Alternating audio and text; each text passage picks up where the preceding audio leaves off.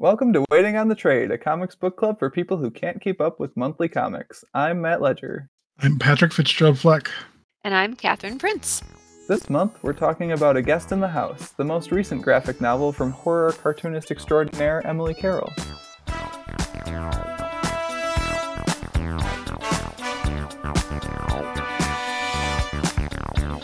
Now, in case you need a refresher, A Guest in the House is the story of Abby, a woman who has recently married a dentist named David and become a stepmother to David's daughter, Crystal.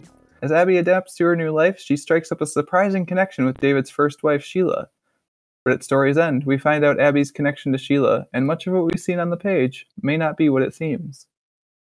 Hard one to sum up succinctly, guys. Did you write that? Mm-hmm. Oh, nice. I thought maybe you got it from the cover. No, I write all the synopses myself, because sometimes I make snarky remarks in them. Not this time, though. There was too much actual work to do. Yeah, I was just like dancing around all the... I guess this is one wherein spoilers will occur. Oh, I mean, they all are spoilers. Yeah, I mean, this one especially, though, if it's just like I'm halfway through it situation, then read the ending first. Yeah, back out. Yeah. Yeah. It's not too late. Kat spent her couple hours post-work, pre-podcast recording, hunting for clues today to piece together how the ending all fits together. So I'm excited to talk about this one. But Kathryn, welcome back to the podcast. Glad to have you as always. Thank you. I am stoked to finally be talking about an Emily Carroll book with you and Patrick on the podcast, because I feel like you and I, Kat, talk about Emily Carroll stuff like decently often, actually.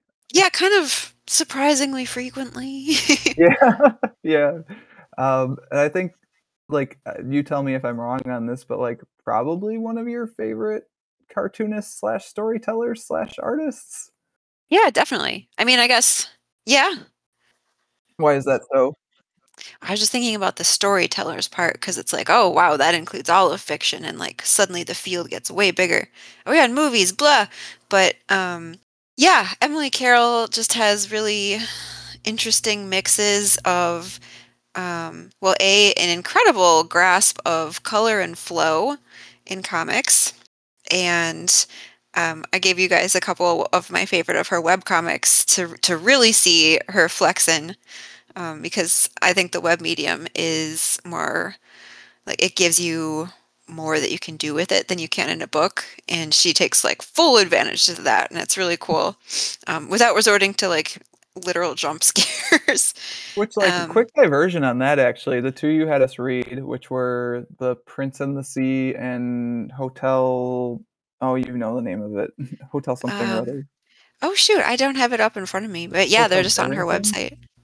The Wellington, maybe? I'm oh my god.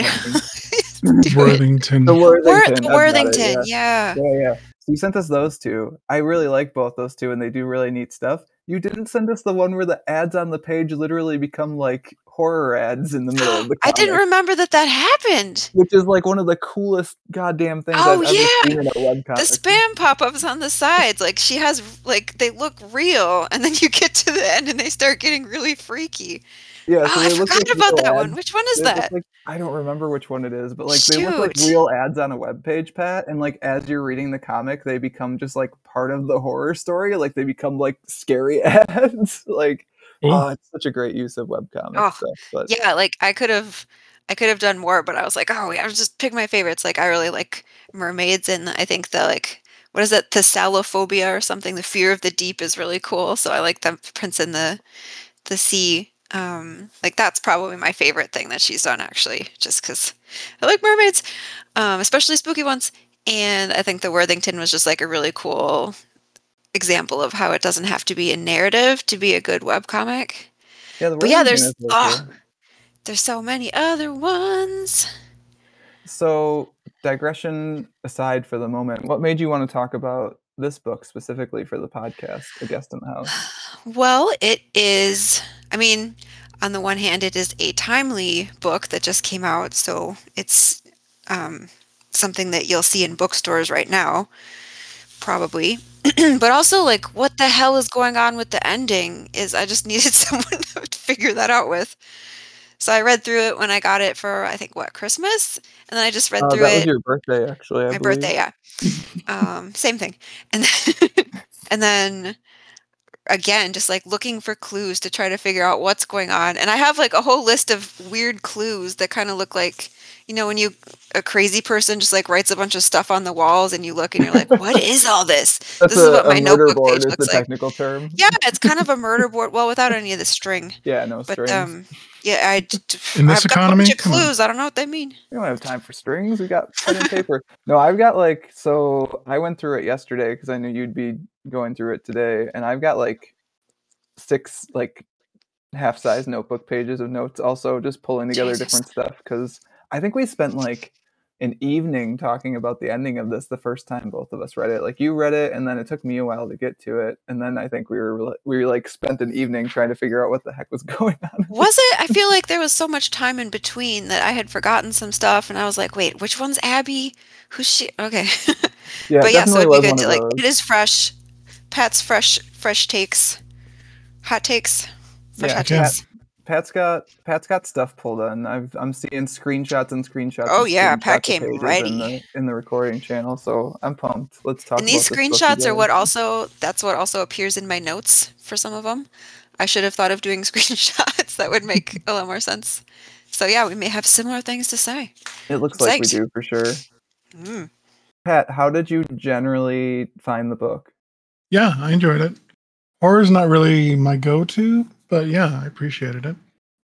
So I like that this is more of, and like most Emily Carroll stuff is more of like a creepy, unsettling, slow burn, ambiguous horror, as Mhm. opposed to like jump scare, I jump would scare, jump contest scare. that. I think most of her stuff isn't ambiguous. There's a couple that are, but I think most of it is more almost like a fable sort of Yeah, setup. ambiguous might not actually be the right word. I might be thinking of like my thoughts on the ending and transposing that word in, but I'm thinking of like the part in Through the Woods where like the Little Red Riding Hood stand-in is like walking through the forest, and the forest is like just looks like a normal forest, but also it's got like these weird like half images of wolves all through it if you like look carefully, like that sort of thing where it's like it's not like the story is directly attacking you in the way that like we were talking about those Korean web comics where you just scroll down the page and then it's Jump like scare.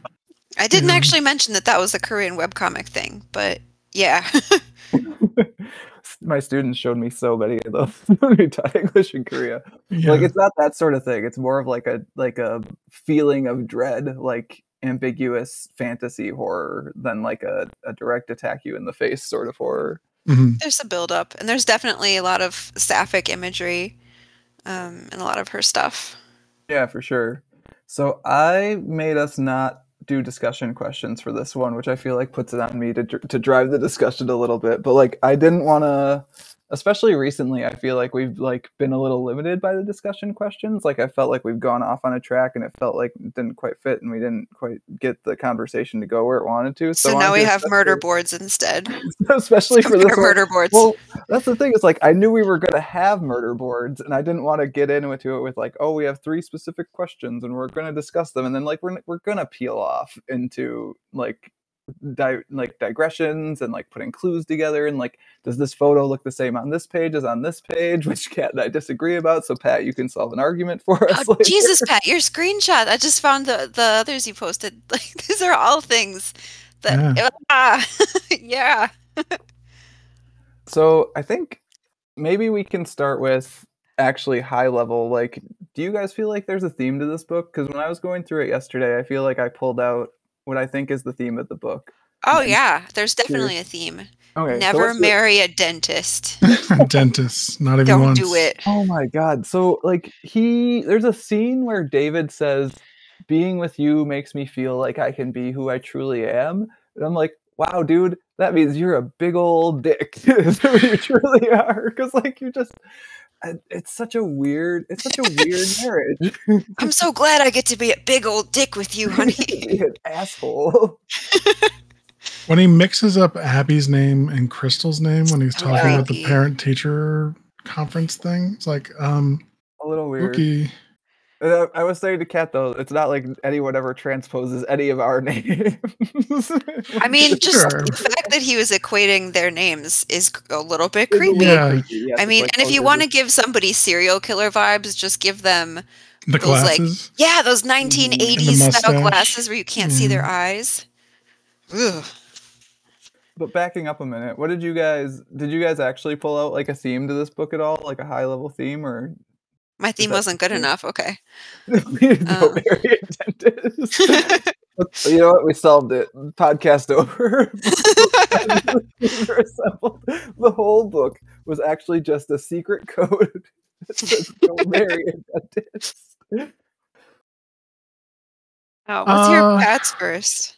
I mean, the whole thing is sort of the toxic relationship that Abby has with her perceived, like what she perceives to be the perfect feminine, like picture of what it means to be feminine is what I interpret as what has driven her to Oh, this. It's definitely So I- part of it. that's I guess interesting. that's what I'm like. I think it's her struggling with the fact that she doesn't match up to what she considers to be a perfect feminine form. And I think it's also her struggling with her sexuality. I think it comes in there too. Yeah, absolutely, right? Like there's a couple things on that actually, and one of them ties in with one of the images you've screenshotted and put in front of me here. Like when she goes to get a haircut from the other dentist wife who is not named, and it's Wait, that specifically dude's a dentist? They're all Yeah, dentists. I think They're they're all all theoretically dentists. Oh my Though they God. might also be counterfeiters. We should talk about that when we get to I it. missed some clues. When she goes to get a Counterfeiters. haircut from the other dentist's wife, who is specifically not named, she's specifically called other dentist's wife, even by Abby in the text, which is again like very telling to me about like where women I are. thought you gave her a name. I don't think so. I specifically wrote down his wife. It's on my 4th page here somewhere. Brad. I know my You sure his murder name board is is too Brad? complicated. Mr. Brad's wife. Yes. Right. Just Brad. But she is just Brad. She gets the same haircut as Beth / Sheila. Like she gets the same haircut that Beth had when she came to her house because like she wants to be that perfect wife that she thinks Beth is, even though they've only met for like 2 seconds. So like you're definitely onto something there, Pat, with like she's trying to find this form, right? Like she talks about how becoming a wife gives her a shape, and that like Yeah.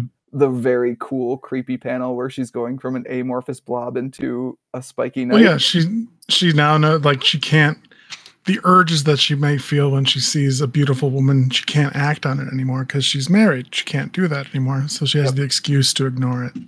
Yep, I am wife now. And Yeah. like when she's discussing her marriage right away too, like you notice that the first thing she talks about and that she likes is like the concept Making of coffee. being married. Like I'm Yeah. a wife, I'm pouring the coffee, blah blah blah. My stepdaughter, I might love her. I kind of like my husband. Like she doesn't like the people she's entered into a relationship with. She likes being She likes married. everything having its place. Yeah. Yeah. Yeah, like the line about the nooks and crannies in the house is very telling to me. Like that's very symbolic to me. This felt very like college English class to me, picking this thing apart. I think it's very layered on purpose, which is kind of nice. I think it's kind of about depression. Like she's very obviously depressed. She just doesn't have any joy that she takes out of her life. Her only things that she likes are the color pages that are like the stories and the imagination and this ghost that may or may not be real. And Like all of everything that that's is not interesting in real her stuff, life is right? made Like, up. Yeah. yeah. Like So it's so just much like it's of all the this story. isolation. She had like a shitty mom. Her sister died. She's in this like just kind of numbing marriage. It's just, I guess, a whole other layer of horror that isn't horror. Well, I mean, it's Yeah. not like, spooky horror, but just existential dread Yeah, sort it's of not thing. ghost horror, it's real life horror. It's like, oh, I'm stuck in this thing that I don't want to be in, and I don't really know I don't know how to get out, and also I feel like I have to conform to it. Like, not only do I not want to get out, I wish I didn't feel this way. Mhm. Neither of those is the thing that I was thinking about. What's your thing? So I Theme. just like so much of the book to me is about how you can't truly know another person, like even yourself. And I feel like that, like those disconnects are how the ending kind of sneaks up on you too, of like, oh, this is what's actually been happening the whole time. But like, because we're seeing everything through Abby's head, and Abby's imaginings are so fantastical all the time. And like, I don't even know if there's a ghost in this story, you guys. Like, I don't think there's a real ghost at all. We can talk about I that feel like later. it's kind of like a Kafka the Metamorphosis thing, where some people are like, oh yeah, it's an allegory for stuff, and he's having a psychotic break, and other people are like, he's a bug. What do you mean? He's a bug. I mean, I think it It's like works that. either way and could be either, and that's kind of cool. Although at I'm the just same gonna time, say yeah. I'm in the he's a bug camp of the Metamorphosis, and I'm in the there is a ghost camp of this. All right, You we'll think talk there is about. one? Interesting. Hmm. I want to talk specifically about the drowning scene then, for sure. But before I get into before we get into that, like so much of the book is Abby project. Like, so Kat, you and I talked about this, I think earlier. Like, Abby talks to Crystal about her mom showing up, and Crystal says nothing about a ghost until prompted. Absolutely Yeah, she's nothing. like, I guess it's a ghost. She's No. like, my mom showed up. She looks different. She came out of the water. It's Which like, is also kind of weird though, that this lady, this middle-aged lady is just like swimming up to the dock from this next is my door. theory. She's like, she is living in that house that no one lives in. Like, it's an abandoned house. She's just living there, and she's swimming across the lake to go into their house and like visit their daughter. And She's at one next point, David's like, "How did this mug get on the dock?" Sheila took it out of their house and was drinking from it on the dock before she swam back to the other house. Wait, really? I thought I, Abby just had it out there. I don't think Oh. so. That's my theory, at least. Sheesh. Oh, you think Sheila was literally visiting Crystal? Yeah, absolutely. Mm. Yeah. She's like, she looks different. Well, yeah, she does look different. She looks way the fuck different from the last time Crystal saw Yeah, her. I mean, like when she sees Abby in the car and she's like, "Where are you going?" She's like, "I'm going to town to get my roots dyed." So that lady dyeing her hair, and Oh, you yeah, just assume definitely, it's right? because she's like older. Yeah, so there's that disconnect. There's the disconnect where, so like getting into the part about David eventually drowning / being drowned, like he and Abby are talking about like why he doesn't like water, and she's like, "Can you swim?" And he just basically tells her like, "I'm just, there's bodies in there," and like that dude can't swim. Like he just doesn't tell her that, and like he doesn't want her to know the truth about that because that would make him like less manly.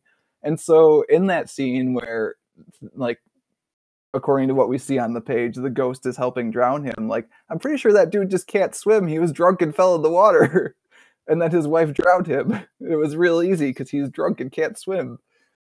Maybe. Yeah, the Yeah, man. bodies thing was kind of weird because he was like, "I don't want Crystal to go in that body of water, but she can swim in this one," which also is like, if that dude did like, well, no, because he wouldn't have killed his wife there because He they didn't moved kill his across wife. the His wife country. shows up at the end. Yeah, that's the thing. I think we can all agree that Sheila is the weird lady that keeps popping in and not the ghost. The ghost is not Sheila. The ghost is something else. I mean, I think the ghost is just Abby's imaginings of what she wants I'm Sheila not to sure be. that's true. And I like mean, she's seen that the also ghost plays in my in. theme of like she sees all these weird, like she sees this picture of Sheila. She remembers that picture differently later on, which this is the argument Kat and I have of like No. it's Look, really, dude, women have curves, and in different poses, we look slightly different. It's but not. that's not it. It's the same photo remembered differently. It's like showing the Yeah, fallibility it's of showing her memory. face. Yeah, it's the same photo, and it's got her in a completely different pose where her entire face appears and she's prettier. Like, No, she's not prettier. You were saying she like gained 7 pounds or something, and I was like, what? She's skinnier in the No, second she's version of the not. photo, and you No, can she's see her not. entire face when you can't see it in the one that Pat has posted in the recording chat here. The face, yes, absolutely. The like 7 pounds of difference, no. I contest She is that. more shapely. Aha! Are you looking at the right word? The right word? I don't know. The right page. I honestly don't know. When she appears in Abby's imagination in the tower that she rescues her from. Okay, you know what she looks like in that tower, though? This is my theory, is that Abby kind of sort of has a crush on her older sister. Yeah, I think she saw her older sister as the perfect woman, as this is what a an attractive, beautiful woman looks like. And Yeah. that's the image that she's now. Yeah, and like her older sister is the one who can like face Like, down the old dragon, right? Like the hair that lady has in the tower, which Pat just put in the chat here, is her sister's hair. It's got those like curls. It's This not is what I'm because saying. Lisa's But in the picture is straight. but it's Sheila's shirt. So like she's misremembering stuff, she's conflating stuff. Like she's making this idealized version of this person that is neither of the two people that she's slightly thinner than Sheila's photograph that she finds in crystals. And the same thing happens later when Abby remembers what the photo of Sheila is supposed to look like. She puts her entire beautiful face in there and she makes her this skinny as opposed to what she actually looks like. Fat in the first one. We're not saying she's fat. She's wearing a crop top. You just see more of her. We are absolutely not calling her fat. No one's saying fat, but if you compare the lines in the photo or the image that Pat just put in the chat, it's a more conventional looking beauty than it's different. I got it. Where's the page with the original photo? I posted it up above. Oh. No, that's the end one. No, that's Sheila at the game is the one. That's her taking the photo underneath. Oh, I thought the one you just put. Okay, wait. No, that's the imagined picture. Okay, yeah. Yeah, there she is. Okay.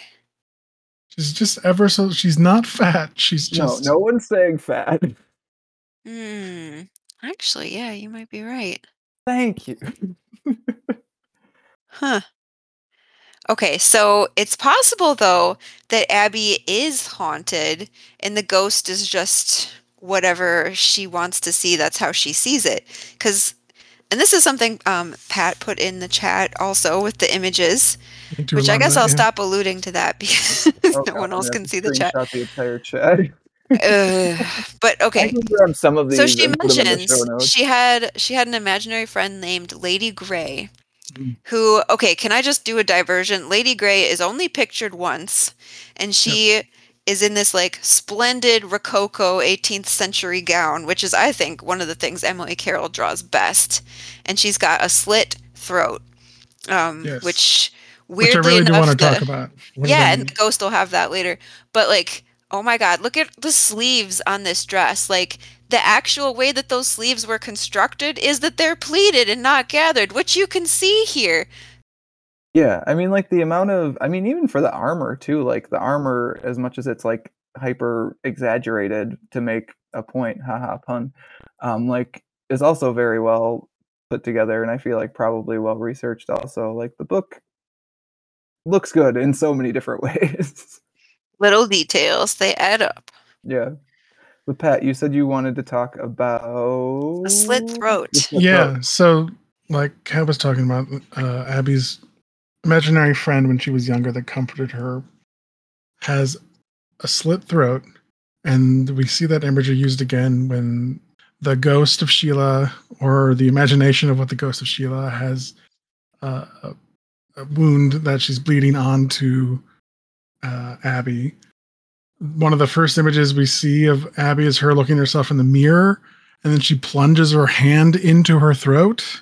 Yeah, the page that made you be like, I'm intrigued by this guy. Something's happening here. Yeah, and then there's the opening where she says she dreams of dragons, and she defeats the dragon, presumably cutting its throat, and we get an image of her standing in the gore with all the blood and gems dripping from it. So what's up with that? What do you guys think? Of where she kills the dragon in the beginning?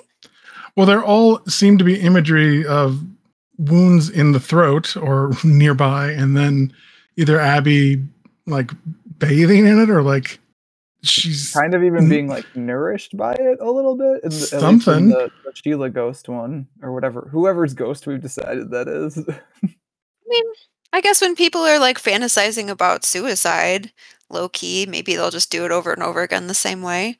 I'm also thinking, like, we know that her mom is dead. We do not know how. When dentist man, what's his name? David comes back the night that he drowns. He's like, oh, your mom was always like passing out in the bathtub. So I'm wondering, like, maybe her mom died in the bathtub and like killed herself there, and that's why she's conflating some stuff. Maybe. Maybe. But it's a repeated imagery that Abby has. And Yeah. the dragon, we're thinking, is her interpretation of her mother. Yeah, right? Absolutely. Because Like her sister the refers to smoke as the picture. old dragon. We get a glimpse of her seated in a chair with a cigarette. But she becomes the dragon eventually. There's a part where like her armor kind of warps when she's wearing it. And you can see it's got A tongue. dragon jaws. And Well, so I yeah. read that as like kind of the number her mother has done on her, right? Like all of us are shaped by our parents in some way, shape, or form. So like there's some amount of her mother in there. Like so much like her mother clearly like did not approve of her sexual identity. I feel like she did Whoa, I know don't at know least about some point. clearly. I don't think she even realizes that she has uh, feelings for other women until. I mean, even if she didn't explicitly not approve, like something there, Abby is like, this is not okay because my mom thinks it's not okay. I don't know if it's like an explicit like talk they had, or it's just something that like she just like decided as a child from how her mom acts, or what. Like, but Page 191, by the way, for which, for the I guess this won't help you, Matt, where the no, armor just sort of morphs into a dragon. yeah, I mean, like, And I guess like so that's the weird star eye kind of moves around too. Like the dragon used to have it, and then she has it by the end. Yeah. So what I actually thought you were talking about was the like I guess it's like fourth to last page or whatever, where you see the image of the like ghost that is kind of Sheila, kind of her sister, her like image of herself as the knight in the armor with that like weird dragon tail tongue. Like that's what I thought you were talking about. And then the hag and then the dragon. And like that page to me was very much like showing that all of these weird imaginings that Abby has of this fantastical world like are actually all part of her, like that she hasn't dealt with completely, and like she's externalized Oh, in these weird ways, like she's the beautiful princess, she's the knight, she's the hag, she's the dragon, like, and they're all just like oh, bits that's and pieces of her. interesting.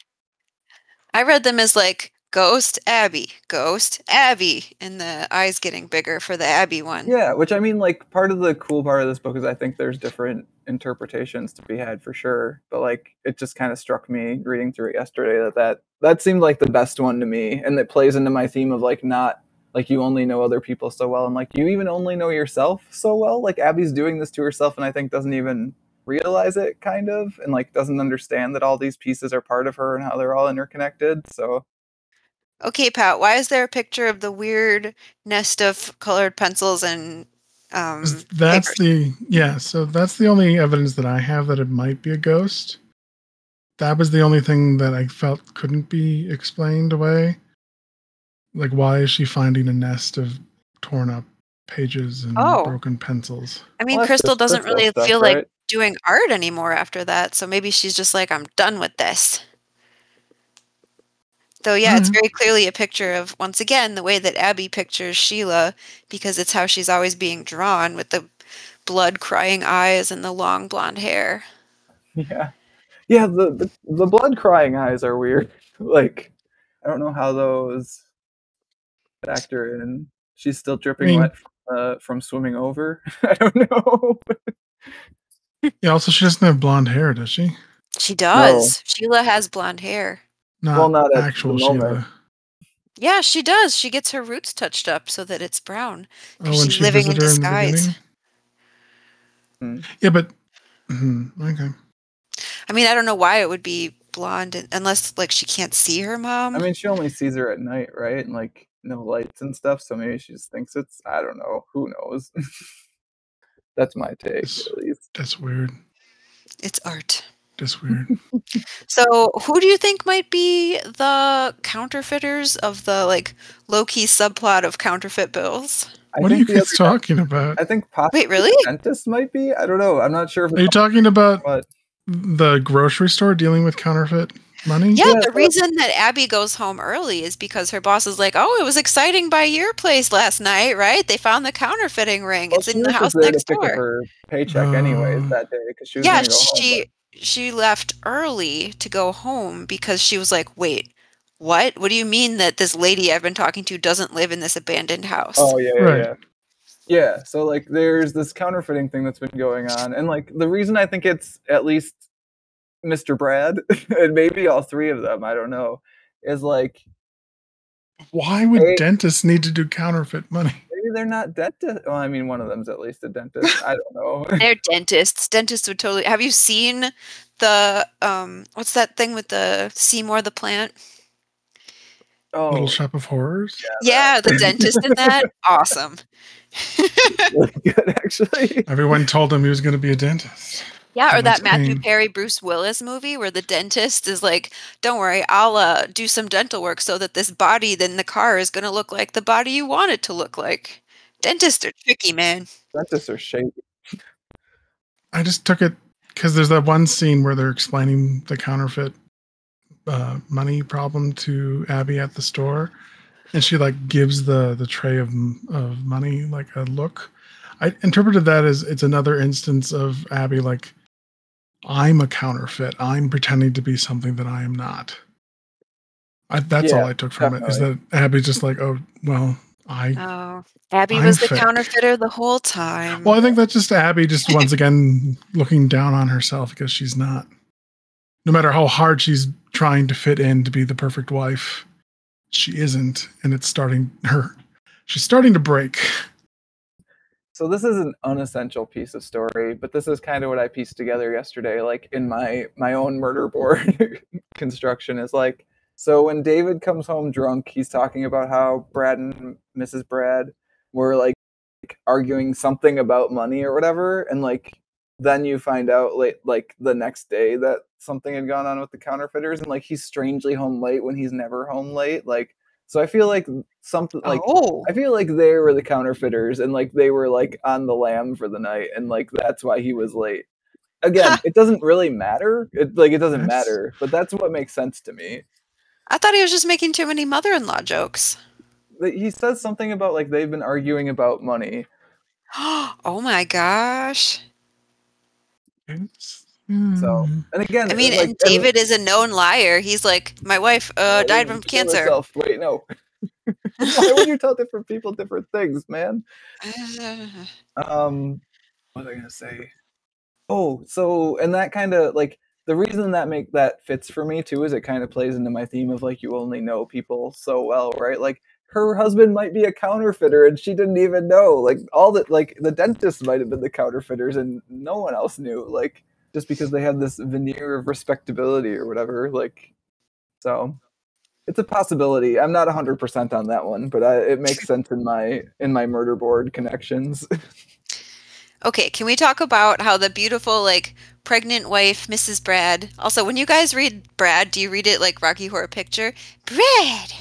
I wasn't even sure that was his real name, actually, still at this point, or if we just settled on that. So yeah, I'm looking at the thing. She's like, oh, did you get enough to eat? And she's like, haha, Brad! Anyway, can we talk about when Abby goes in to get her hair cut? This lady's like, oh yeah, I believe in ghosts. I see a ghost all the time. It's just a creepy face. What is that? I don't know. I think it's just what I hadn't figured out. A hairdresser talking during cutting hair. I don't know. People believe in ghosts. They like talking about believing in ghosts. I thought maybe like, okay, well maybe there is a ghostness just hanging around looking for sad ladies to give it some power or something. I don't know. So if there is a ghost, do you guys think it's a ghost of a specific person? Because I'm still, I think on Train there is no ghost. It's all in Abby's mind. But yeah, I'm not.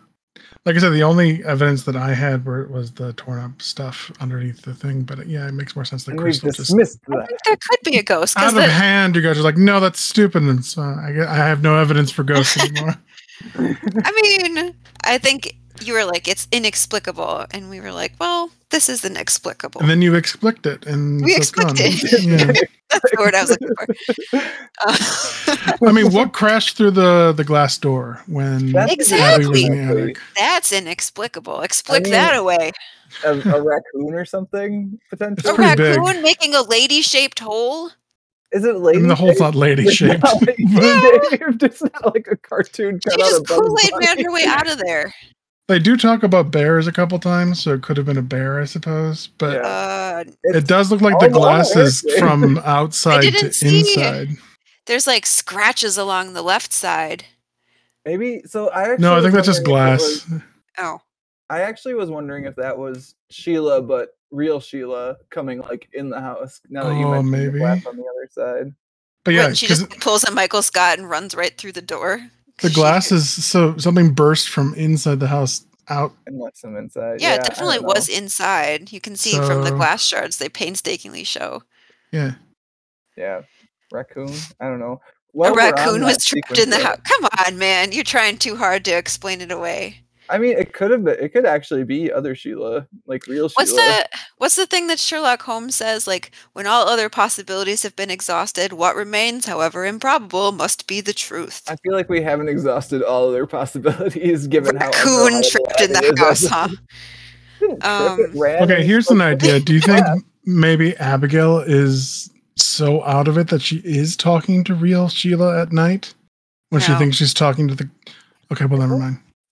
I mean, I don't think so. To discuss the possibility. It's possible. Yeah, convince me.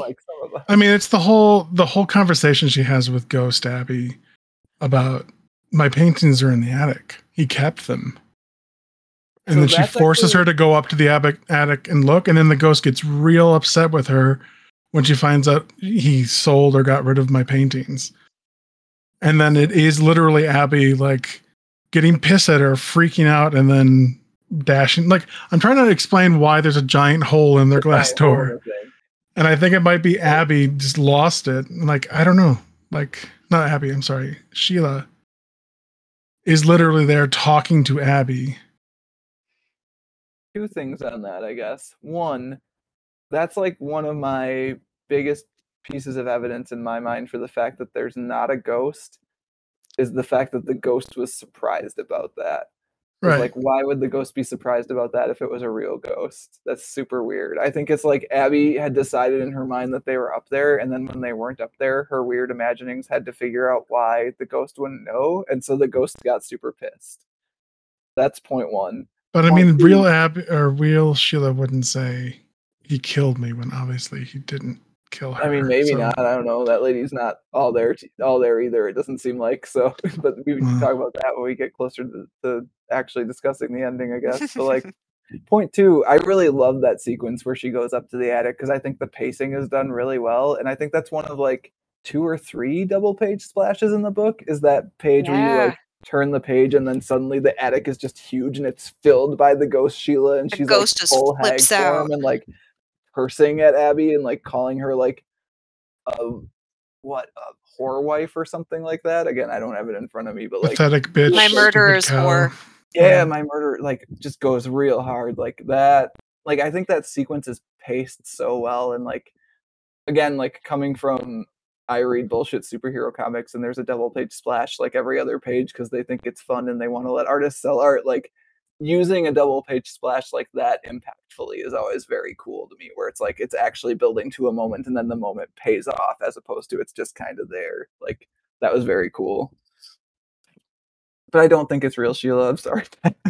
I mean, I'm just trying to figure out what broke through the glass. Welcome to the murder board, Pat. I think I was texting you today and you were like, what clues? What are you idiots trying to decipher? It's like, oh, you'll know when we get there. I guess I get now why there was a whole panel just showing the glass on the outside, because I was like, oh yeah, it's a ghost. But some people would be like, oh, somebody just threw a rock through the window. So that had to be there to be like, no, it came from the inside. It's a bear-sized hole, you guys. It could be a bear. It is not a bear-sized hole. I mean, maybe a baby bear. A bear is like, I don't know, 3 Labrador retrievers, maybe. But there doesn't seem to be anything else in the kitchen that's messed up. So I don't think I think it is Sheila like desperately trying to get out of the house because she was in the house. Yeah, it could be that too. Although, why she wouldn't just unlock? Why wouldn't she just use the door? No one knows. I think it was a ghost. Okay, so here's my idea: is that it is a ghost, and it just changes because, like, Abby was saying after her sister died, she used to see her standing in doorways, and I think one of the spookiest scenes in here is where she first sees the ghost when that like ding-a-ling thing goes, and it's exactly the same thing. It's just like So that's another piece standing in of the evidence to doorway. me for how it's not really Sheila's ghost, because it's the exact same, like it's acting the exact same as what she thought Yeah, her no, sister's but ghost then looked I like. think she's being haunted by a ghost, and her imagination just makes it like so that she can talk to the ghost. Because the ghost is all like, it's been a long time since anyone saw me as a princess. So it's probably like a weird ghost that makes people crazy. I was gonna say, do you think it's a specific ghost from like Abby's life, or do you think it's just a ghost, like the ghost? I think it's just a the house? ghost. You're like, okay, all right. I also thought it was interesting when Crystal shows her the tale of Sir Gallipeg, and she's all like, "Oh, I remember that ending. It was so sad. I cried." And Crystal's like, "He doesn't die at the end." If you like look on page 104, I feel like that's establishing kind of how what it looks like. unreliable a narrator Abby is, I think, Well, is what I filed that under. Well, it's I also think she her sees it. imagining the book over and over again and it changing. So She's having this like fantasy about hanging out with this girl with her shirt half unbuttoned under a tree, and then dragon steps on her. I bet that's what happens in her version of the Sir well, is the Gallipeg dragon book. stepping on her, or is the girl turning into a dragon? No, it stepped on her. There's a dragon's foot there all of a sudden, and But there's no just a bunch of girl in those robes. clothes. Yeah, so Oh yeah, that's true. and there's a great big tongue. I don't know. So it's also weird, right, that like if the timeline is what Abby has pieced together as for the Sheila thing, Sheila either like has some sort of weird psychotic break and leaves and or kills herself. Well, I guess doesn't kill herself, but Doesn't kill she herself. decides to tell people that she killed herself. So that thing Yeah. happens, and then there's a fire. Maybe that's part of what happened, and then they move across the country.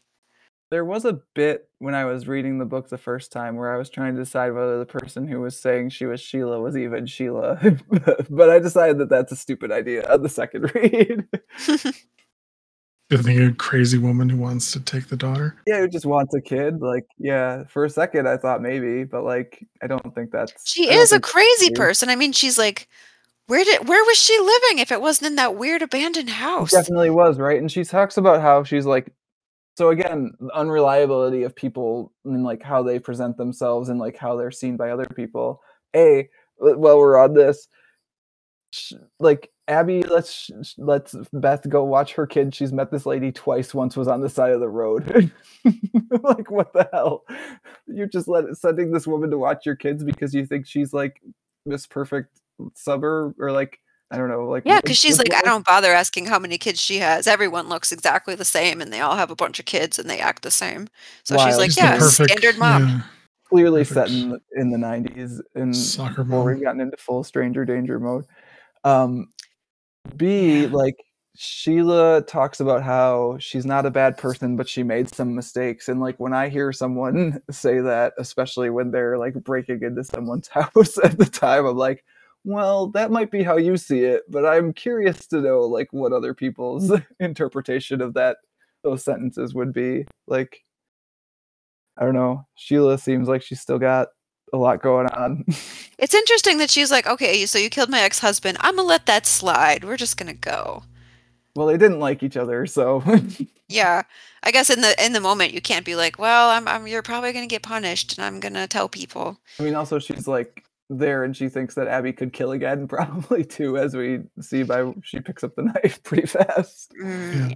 She also has her daughter upstairs that she's trying to keep calm. That's another question. Who do you think Crystal is referring to when she runs and yells "mom"? So that's She's made a point of she's never called Abby her mom. Yeah, I think it also has to be Sheila, like especially when reading it, because the person crying out initially when Crystal says mom calls her Chris, and that's a thing that Sheila does. It's not a thing that Abby does, as far as I am aware. I didn't notice it. So I'm pretty sure she's calling out for her actual mom. Although it's definitely written in such a way to make you think about it, because I definitely had the same thoughts on the first read, and I was like, who is she even calling for? I think it's her actual mom. I think it might be Abby, but that's okay. That's fair. I mean, again, I think it's written to encourage both ambiguous. interpretations. I feel like they've connected enough. Yeah. I feel like the first time I read it, the fact that Abby wasn't seeing the real ghost of Sheila was such a like wrench that I was just like, wait, what is happening for the ending? Yeah, it But really now, throws you, right? yeah, but now like reading through it again, I'm like, okay, again, searching for clues, making my murder board. And when Sheila stops by and is like, what up? I live next door. My name definitely isn't Sheila. It's like these little things she does about the house. Like, hey, look at that lighthouse That picture. That looked painting. better in the front of the house. And like, you idiot, why is this chime mounted on the wall? Put it on a door. Pretty sure And that's she's for a door. like she's very forceful in a way that like when you read it initially, it just reads as like typical like suburb mom, like soccer Mhm. mom, like forcefulness. But I think when you read it the second time, you can definitely read it as like she's super nervous. She's in this house. She doesn't want to be found out, but she wants to be in there and get information. So she's just like, don't let the other person talk. Just rattle off stuff. Like just keep it moving. Like so, it's interesting to read it again for the second time for sure. I read it more as like, oh, this is what you're doing with my stuff. You're doing it wrong. What do you mean you put a jingle thing on a wall? Better outside. Come on. Like that's used to be my jingle thing. It was on the door. Okay, so the last image of the comic. Let's just take a moment. We and go in try to there? interpret Okay. it. Yeah. So The 2-page spread or the one where she's like, I used to dream. yeah, no, the very last image. I used to dream of? No, the 2-page No, spread, not the the two-page black spread. page with "In I Used to Dream of." And the star. Yes, and the star. There's an art. Which Okay. is 9. Yes, let's get to it. The ending. So we're saying, I don't know what the hell's going on those pages. Still, honestly, I looked at that 3 times in the last 2 days. I'm not sure. well, leading up to it, it's Sheila and Abby struggling with a knife, and Sheila had the knife, right? Yes. Yeah. Leading up to it, yeah, it looks like Abby and sort of the ghost of Sheila is struggling with actual. Yeah, but again, like I'm not No. sure how much that ghost actually exists. Oh wait, in the lead up, yeah. in the lead up.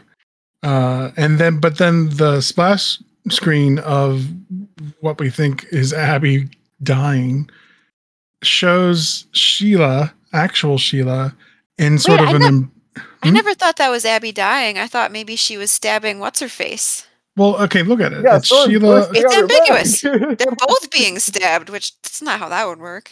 Yeah, neither of them has a visible knife in their hands at that point. And like more tellingly, Sheila's hands are both visible without a knife in her hand. Yeah, okay, but Sheila is embracing Abby. Yep. Like of the two, Abby's the only one that seems to be in a kind of state of like shock or surprise. Like What? They're her both hands. being stabbed. No, look at the image, Kathryn. They're not embracing. Sheila- look at yes, Sheila's Sheila's- hands. She's like grabbing onto this lady. It's called a hug. No, it's not. Ladies don't hug like that We don't unless do we're those fighting here, to the Pat. death. Ladies don't hug They've like been that. like slapping each other's backs repeatedly so that people don't think that they're. Okay, You think she's feminine? Oh, wait. embracing Abigail, and Abby is the one who's got both. Like she isn't.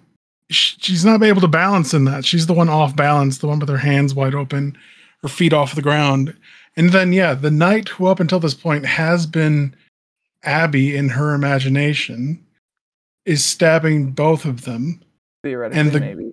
The gore from the dragon earlier on is coming out, and there are gems, just like when she defeated the dragon. The Yep. dragon's horde spilled out. And they're on a trail of gore that leads back to Ghost Sheila, The ghost. Yeah. who's sort of Suddenly looking- has turned away and doesn't seem particularly interested. Well, I think Right. is interested doesn't want to watch this. I don't think she is interested. She's just fixing her hair. Like, So yeah. I'm still not What do you- entirely sure what do you to make of make it? that. What really threw me off was realizing that you can see both of Sheila's hands. Like until like because the gore kind of obscures her right hand. Her right hand. But like when you realize you could see both of Sheila's hands, it's like I don't what's happening. I saw it as like Abby sees herself as the knight who is stabbing them both. And you don't see Abby's hand. I feel like she got the knife and she's stabbing Sheila, and that's why Crystal's like, oh no, you killed another one of my parents. Well, Crystal doesn't know that her dad's dead at this point. Right. which is also Maybe? something. So you I think mean- it's Abigail's imagination has killed both Sheila and basically the life that Abby's been trying to lead. If you interpreted that as the normal And then looking that would take, Abby. like, Abby is not actually being killed here, but like her conceptualization of this life she was building The is being norm, killed. yeah. No one will ever think of her as that person anymore. She's the crazy woman who drowned her husband and stabbed Her husband's the ex-wife. the ex-wife. Yeah, maybe. So the other take is that somehow they're just embracing, and like that's shattering Abby's like sense of. It's a weird, like, I don't know what I Sheila's don't think doing in they're that embracing. image. I don't think so either. But now that They I'm were looking just at it, screaming like it's half a maybe second like, ago. She was It's like, not "Ryan, a- Crystal," it's and now they're not- like, "Let's be friends." It's not a violent, like, they're not struggling in that picture. Yes, they are. Okay. You don't I don't think? see I it. really think that they It's are. definitely possible that Abby has a knife in her hand and has stabbed Sheila, and Sheila has fallen forward and just tried Sheila to grab her is as a like, result she's of not that. hugged. She's like gripping. Like, look at those lines. Her fingers are digging into Abby's back. It sure would be nice to have the on oneself right now. I don't think so. You just picture it. Doesn't look like a violent I can zoom hold it to in me. enhance. Hang on, I've opened it in a separate window. I mean, I think either. Like, I could be talked into either, which is unfortunate. I mean, there it is. It's ambiguous. Yeah, which I don't know. Like, I'm coming around to liking this book's ambiguity, but like Kat and I have been talking about this on and off for like years at this point, and like I grow lower on ambiguous endings like each year. I feel like overall, like I When kind they're of done well, they're very good. If they're this not one done is well, this they one is ain't very great. cool, and it definitely like rewards going back to look at the story again in a different like and piece together all the connections and try to figure out what's happening. And like I think that really helped me figure out too, like in my mind at least, what the theme of the story is too, and puzzle out that to me there's not even a ghost. Like I don't think there's a ghost. Can I just say, Matt, I think we were opposite on this because I'm usually just like, yeah, ambiguous endings are the best. And Matt's like, ugh, no. And in this one, he was like, yeah, it works. And I was just like, this is unacceptable. Someone tell me what's going on. Because I feel like her stuff is never this ambiguous. Like I think it works a lot for this one too, because part of the whole thing is like that people are kind of strangers to each other, and like you can't ever really know entirely what a person is or what they're thinking or who they are, even when you're like they're literally married to each other. She knows nothing about this dude, almost like she doesn't even know like how his wife actually died. Like Well, she can't talk to him. He's a man, yes. well, no, he's just like kind of scary. You know, No, like he she is, doesn't know yeah, what's going to definitely. happen. I don't know. So like not knowing how the book ends exactly feels like it works for this book, particularly because it's so much about the ambiguity of not knowing what exactly has happened in a person's life. So I'm willing to let this one slide because it's good. Is where I'm at. Like, very often these days I just want a person to like tell the story, have an ending, like make it so that the thing is actually a story, and I'm not doing as much of the work of trying to like figure out what happened and also then by proxy solving what the book is about. I think this one ends up working because it kind of is what the book is about, or at least that's my take on it. Okay, great. God, you're gonna make me put so many images in this. Kat has now sent an image of what a hug looks like for Kat, who has gone hugless her entire life, apparently. So sad. We never hug in this house. Never. So sad. Never. We only Just a firm football tackle. handshake. Yeah, okay. I mean, I actually do kind of think it's possible it's a hug now. I hadn't really thought of that. I definitely thought she was just falling Wait, forward. hold up. Are you looking up pictures of a stabbing now? We're gonna have to put that in the show notes too. This is an image titled Pain. Look at those fingers. That's what it looks like to me. God damn it, you guys. We have to save off so many images at the end of this recording. Pain. Yeah, I don't know. It definitely does seem like the night is more figuratively killing Abby's sense of the life she was building for herself than actually killing Abby. That I think I'm in for sure. Then it just comes down to like, did they finish their struggle and now they're talking it out, or did Abby stab this lady? Well, Crystal's not happy with what she's seen, so. Well, I guess her mom holding a dead woman probably wouldn't. The woman that had been her mother. What happened? Which is fine. I think it works for this kind of story. The fight beforehand is drawn really well, and like in such a way where like the actions are obscured too. Like the pacing is really frantic, like it's panel, panel, panel, panel. And you kind of feel like you're there and you can't see because it's like right up in your face. Jostled around and like you can't quite get a clear like look at like what's happening, which then again leads beautifully into this where it's like, I don't know what happened. I don't have enough information to figure this out. Yeah, because we get that one panel that Sheila is still holding the knife. In the next one, we don't know where the knife is. We can't see her hand anymore. Yeah, there is like at least a panel or two where you lose track of where the knife is and who has it, I believe. Again, don't have the book in front of me. But and like, is there blood on that knife? I don't know. It's in grayscale. It could just be swooshin' line. Swooshin' lines. Because they're like, stop! Or where she tries to say stop and then is cut off. Yeah. Where the ghost may or may not be holding her head. Like, there's a splatter there too. Yep. The contrast of the reds and purples and pinks to the grayscale of the normal, mundane, depressing, terrible world is also a very cool choice. Color is used really well throughout. Yeah, I do like when it snaps from her fantasy directly to reality, and like the landscape is the same. It just goes like a sharp cut from color to like people are in the same poses and in the same positioning, but it goes from Knightsville to on the lake or whatever. Yeah. Yeah, those are cool ones. I noted those down too. All right. You guys have anything else you want to talk about with this book? Did we solve the entire murder board, Kat? I feel like I do understand it better. Or at least I've come to a narrative that makes sense to me. Yeah, and I did too yesterday, and like today helped also, but like I definitely feel less irate about it than I did the first time I read it. I read the ending like 3 times in a row that night because I was like, I gotta figure out what the hell just happened here. Like, is she talking to Abby or is she talking to Sheila? Is like, who is someone dead or who killed who? Like, what's going on? Like, and I don't, and like also I feel like some of that stuff ended up not mattering as much to me too as I picked at details of the other bits of the book also. So, who is the guest in the house? It's a ghost, maybe.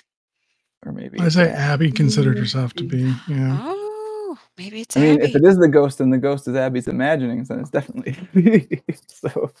Well, I mean, the fact that she never considered herself to fit in as a housewife. Yeah. So she's as only a guest in the house.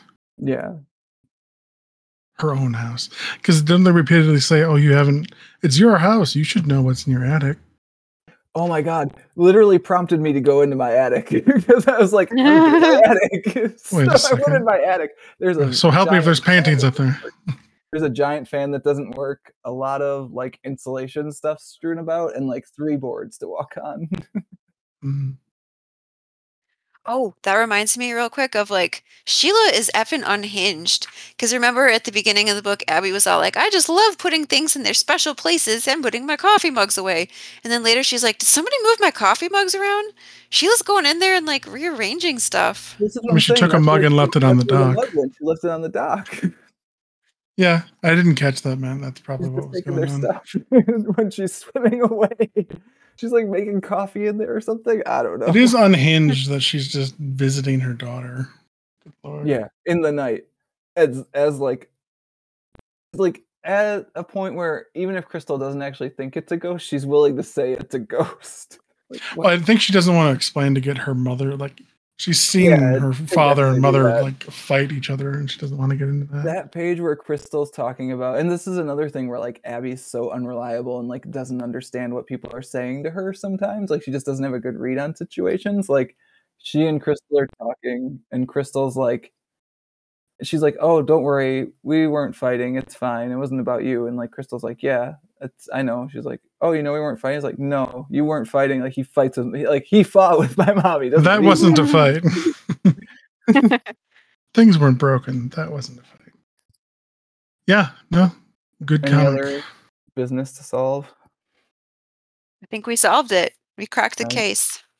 The last thing I wanted to talk about then, just because it's something that I know we did solve it. This is something that came to mind as I was reading it, because like Pat, for the podcast, we read a lot of things that are by like creative teams, like more than one person. Not always. Like Cal's brought a couple other things that are like Solo. one person, but like it's very cool to see someone who's basically got their hands on like every aspect of the book, from like inks to colors to lettering to pacing to design of the book. Like even the opening crawl of this like really sets the mood. Like it's got a good title page sequence of like a guest in the house. Like it shows you what you're in for like right away. So like it's very cool to see like a singular vision brought to the page like this. I think there definitely is something more, I don't know, like comprehensive and designed about it in a way that some of the other books we read aren't. Was there a question there? Yeah, I what? was just wondering if you guys agree or not. I don't know. Wait, what was the question? I guess, like, do you guys see a difference in, I guess quality is actually what I'm asking, in like this, even between like a saga or something, where like it's two people and they're both very good, but like they're two people and they're working separately on the page, kind of like it's a team, versus like this is Emily Carroll from like nuts to bolts, like pen to letters, like this is Emily Carroll all the way through. Like, I mean, it's interesting when people, like, every artist has their own unique style, and nobody's is ever quite the same. So I would notice a difference if, like, I read something where Emily Carroll teamed up with someone else. Like, oh yeah, it'd be different flavor. Kind of like Good Omens doesn't read like other Neil Gaiman stories because Terry Pratchett was in there being like, cheer up, this is glum. Let's make this goofier. Right? Yeah. So I don't think that you can weigh one against the other. I think they're just different. Yeah, it'd be hard for me to pinpoint. Like if there were more of an editorial, I don't know, filter for this, would it be any different? I don't know. Maybe. I do think it's hella more impressive to be able to do all the color, the writing, and the inking, and the text by yourself. Yeah, there's so many different skills that go into that. Like there's so many, oh my god, there's so many comics that I've bought at like conventions where like it's a good comic and you're reading it and like the lettering just ruins it because the lettering's not good. Like I bought one where the art is great and the story is just like, oh god, the artist wrote this and it's not good. Yes, that has varying success for me also. Although interestingly, you don't usually see the ones where the writer's very good and the art isn't. Because I guess those never make it to print. Or maybe like XKCD, like, I'm going to draw stick people. He's actually pretty good at art, though. I was going to say, yeah. Yeah. Yeah, it's just like, it's very, like, it definitely feels like a singular vision, and it's well executed in, like, every aspect, and I really enjoy it. I'm also mad that someone can be this good a little bit. Yeah, all right. That's going to do it for the actual discussion, I think. Do you guys have recommendations for people who like this book or looking for something in the ballpark that they would also enjoy? Who wants to go first? I guess I can. Okay. I once again have recommendations that aren't of the same medium. That's fine. I'm going to jump to movies. While reading this, I really had a strong comparisons to the film Crimson Peak. I don't know if either. Is that the one with the lady? Yeah. It's a ghost story with a very similar type of ghost, and it's got a similar. Actually, dripping red is very common because they're at a house. That one, actually, I'm looking it up. I saw like the first half of it. It's very reminiscent of this comic. So if you like the tones of this, it's not quite the same sexual identification trauma kind of stuff, but it's got a ghost, there's a twist, there's lots of dripping red stuff all over the place, and excellent costumes. Yeah, it's fun. And then another one where it's a fantastic world that you at the end aren't sure if it's real or not, and you got to make that choice for yourself, is Pan's Labyrinth. Oh, where it's got very similar creepy imagery that this young girl escapes into to get away from the horrors of reality of World War II in Spain. And yeah, that one has an ending where it could be really happy or it could be really sad. You get to decide.